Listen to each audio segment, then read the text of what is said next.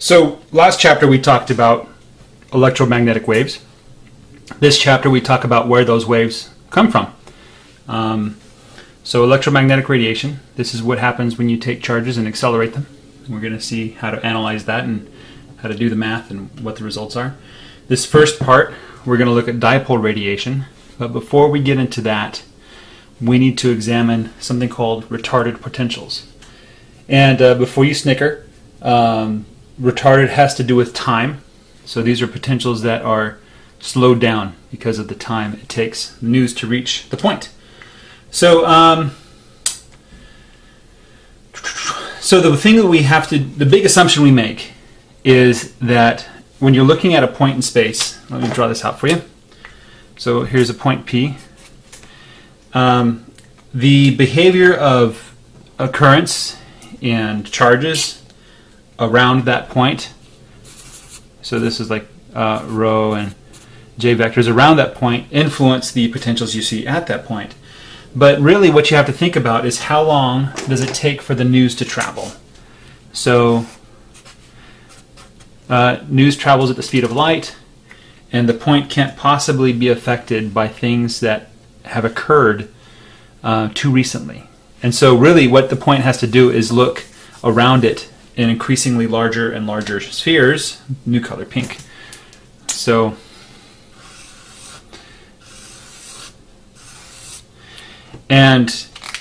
at this sphere, it's worried about stuff that only occurred very closely in the past.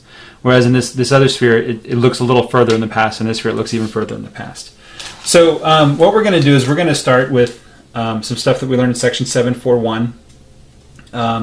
The basic equations for how you calculate the E fields and B fields given potentials. So the E field is simply minus the gradient of the V minus the time derivative of the A field, the magnetic potential. And the B field is simply the curl of the A field. Okay, that's true no matter what gauge you choose. We're going to use a Lorentz gauge because of its special properties. The Coulomb gauge we're going to throw right out because it assumes that you know everything all at the same time, which can't possibly be true. So the Lorentz gauge sets the divergence of A field to be equal to minus 1 over c squared.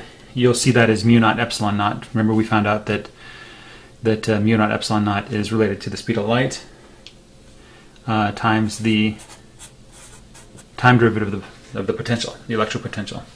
So that's the Lorentz gauge. And I missed an N there. Okay, so with the Lorentz gauge, we have the two equations for calculating the V and the A. We have the D'Alembert of the V is equal to minus 1 over epsilon naught rho, and the D'Alembert of the A vector is equal to minus mu naught J vector, where the D'Alembert is just the operator that takes the Laplacian and subtracts 1 over c squared times the second time derivative, the acceleration of that field. Okay.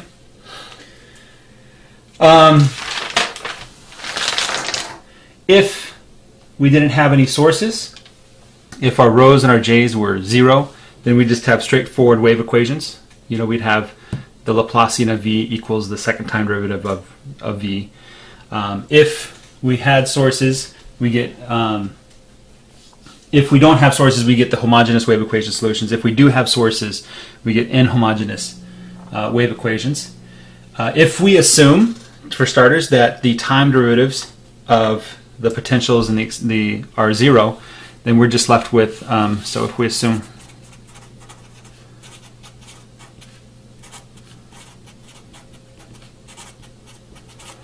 those are 0, then we get the equations that you should recognize almost instantly, and the Laplacian of the A vector is equal to minus mu naught J. And those have solutions that can be written out as V at r is equal to 1 over 4 pi epsilon naught. There's our old friend. It's been a while since we've seen him, haven't we? Over r, curly r, dt, d tau, and the a vector at r vector, this is prime, is equal to mu naught over 4 pi,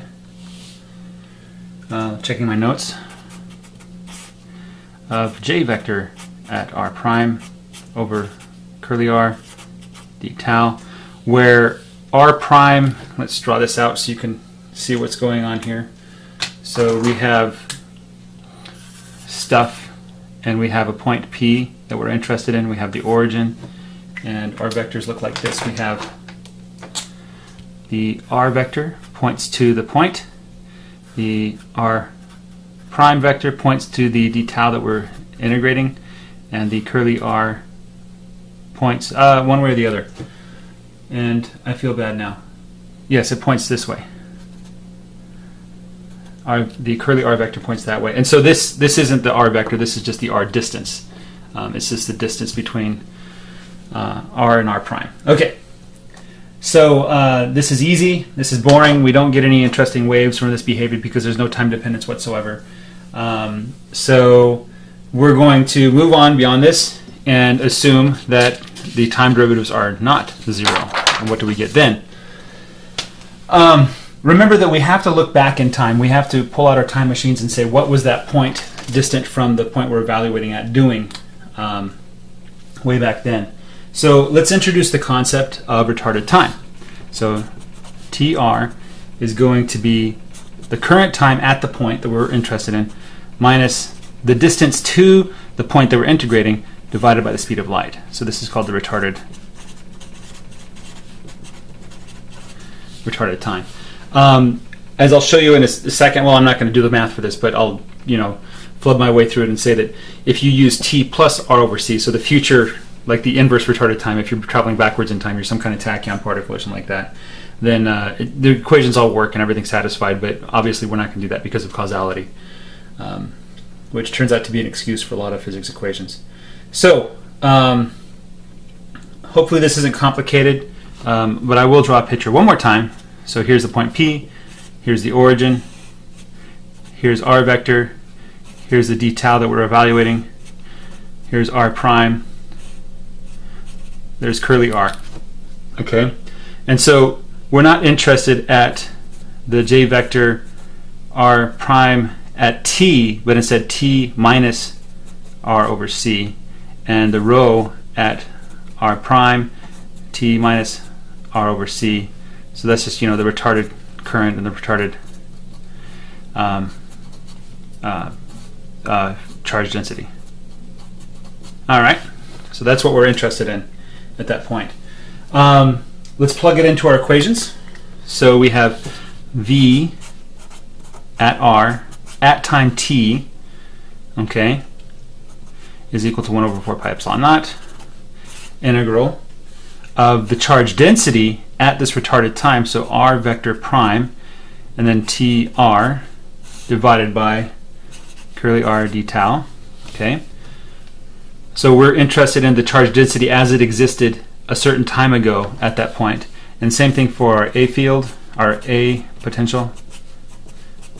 I'm sorry, mu naught over 4 pi integral of j vector, the position at we're evaluating, the time that it used to be, d tau. So there we go. Those are the two potentials that we're going to be using. Put these in a box and take them home. These are the important equations for this entire chapter. Okay. Now you might be asking, first of all, does this work? And the answer is yes. Yes, it does. And I'm going to show you pretty much the rest of this video. I'm going to show you how the V satisfies the Lorentz gauge. It satisfies the potentials. I'm going to show you an example how you can calculate the magnetic and electric fields given these potentials. The second question is, why can't we just do this to the fields? Just say what is a field and look at the time passed for the charge or the whatever the current was. And the answer is that doesn't work out. If it should be somewhat obvious why that is, because the fields depend on a lot more than just what the charge or the current is.